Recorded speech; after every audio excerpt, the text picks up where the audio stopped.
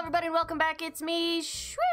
I'm here with another Animal Crossing New Horizons how-to. Today, I'm going to show you how to get some of Celeste's DIYs in a matter of a few minutes.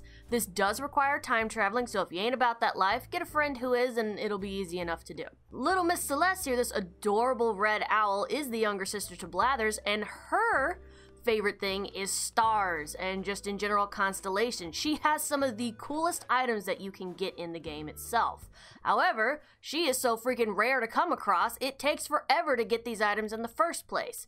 Now, please understand the Zodiac items, you'll only be able to get within the time period that the Zodiac actually falls. But for everything else, which includes wands and some of her, like the favorite crescent moon chair, the moon, the Nova light, we're going to be able to get these relatively easily. So on a night where she shows up, which I recommend you check your entire island, on a norm she'll spawn near your house, but that doesn't mean that she won't show up on the beach or somewhere else. I have her trapped here so I could actually show this.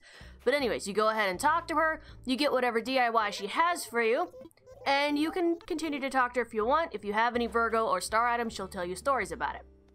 Either way, when you're done collecting your DIY stuff from her, you're going to go ahead and save and exit the game.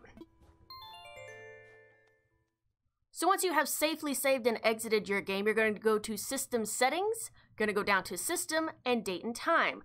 Now, we're going to time travel either one day forward or one day backwards. Do not go above that, otherwise you do risk the chance of her not being there.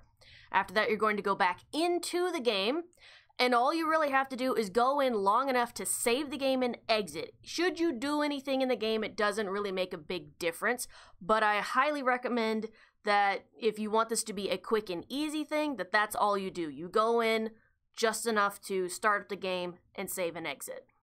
So when you do come back in on the day that you initially found Celeste, make sure you check everywhere on your island. Like I said, she does normally show up around your house, but that doesn't mean she won't show up somewhere else on the island, so make sure you give it a thorough look over. She's hiding somewhere. When you do find her, she will give you a brand new DIY. Now, if you're like myself and you've gone through all the DIYs that she has available except for the Zodiac stuff, afterwards she'll start giving you stars.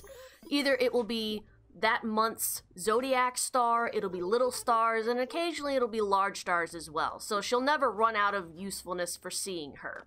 So with that, now you know how to get Celeste DIYs in a matter of a few minutes. If you'd like for a friend to be able to partake in this as well, all you have to do is invite them in anytime that Celeste is re-shown up in your town. Celeste will not give you duplicate DIYs, so the DIYs that you get are purely for yourself. Even if you have multiple people in your own town, everyone gets their own copy. So if you'd like to help out a friend, they'll have to come into the town, talk to Celeste, and she will give them a DIY as well. And that is how you get Celeste DIYs within a matter of a few minutes. If you guys have any questions about this, please let me know down in the comment section below. As I mentioned, it's fairly easy, does require time travel, and probably just looking around your island a few times.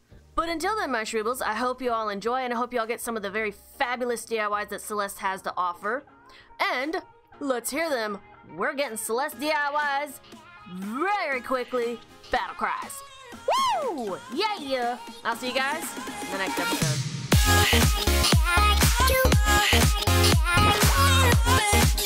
Like